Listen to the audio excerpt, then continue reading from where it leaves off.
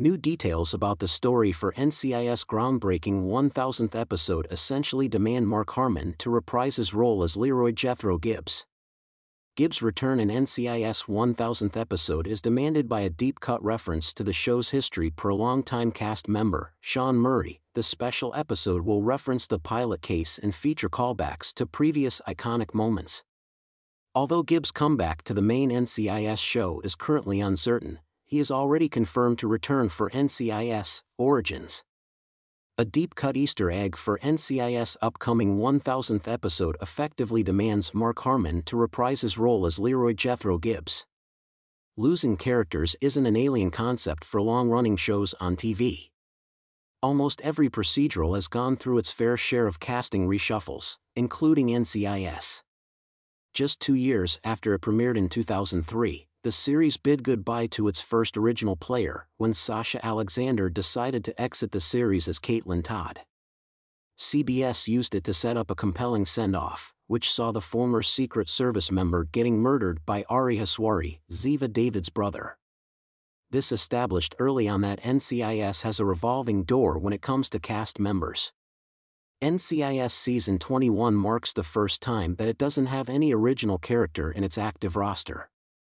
That being said, arguably its biggest departure remains to be Harmon's when Gibbs retired in Season 19. The agency has moved on, with Special Agent Alden Parker spearheading the team, but conversations about when his predecessors might return persist. Now, NCIS 1000th episode just made a case for why it should be the perfect time to see Gibbs back in Washington, D.C. Not much is known about what exactly happens in the NCIS franchise's 1000th episode, but some pertinent information about the outing has already been revealed. Its story won't be tackled in a crossover special. Instead, it will exclusively play out in the Mothership series. Director Leon Vance will be at the center of the narrative, which makes sense, as it effectively involves all branches of the agency. This allows for cameos from special agents that are not based in Washington, D.C.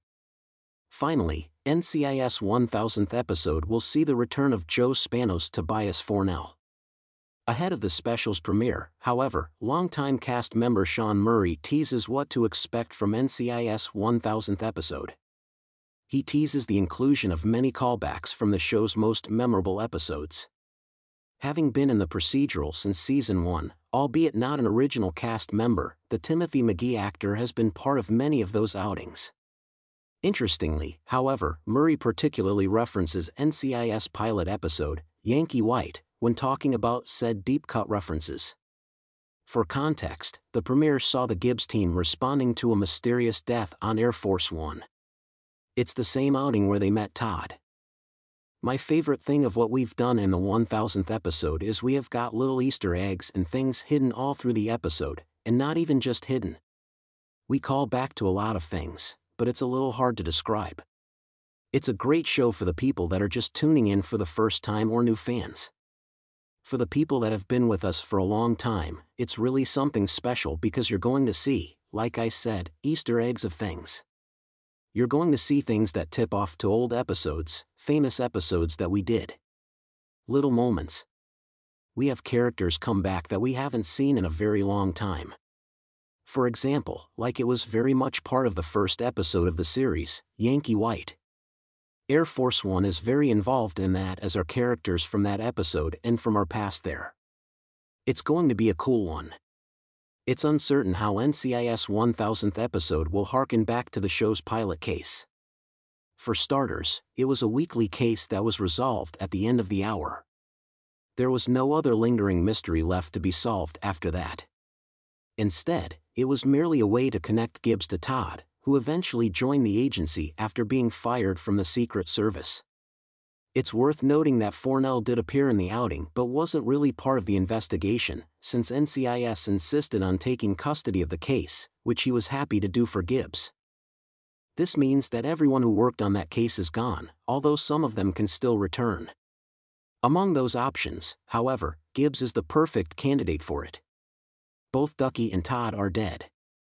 Meanwhile, Michael Weatherly's Tony D'Iniozzo just returned in NCIS Season 21, and while it would be great to see him again, doing a repeat of his recent cameo doesn't seem appropriate for a big episode like the show's 1000th. Abby Ciuto, on the other hand, can also come back, but that's a more complicated situation, considering Polly Parrott's controversial exit from NCIS.